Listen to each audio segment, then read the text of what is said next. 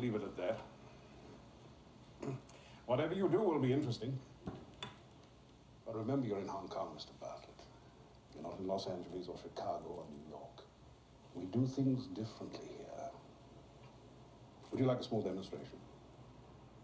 Very much.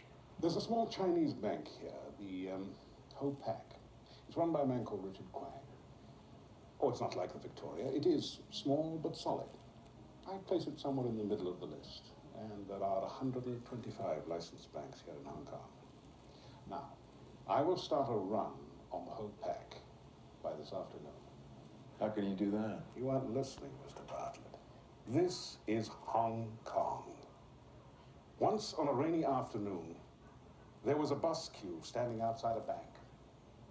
Somebody in the building opposite looked out of the window, and he thought that the line was waiting to get into the bank. So he rang a few friends and warned them to get their money out.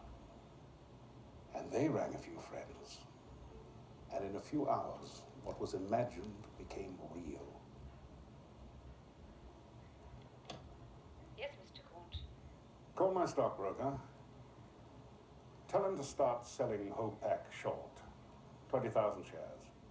Right away, Mr. Gort. That's all it takes? That and a few phone calls. The right phone calls. Is this just to impress me, Mr. Gort, or is there profit hiding behind the gesture? Oh, yes. Here in Hong Kong, profit is our pleasure. You'll discover that soon.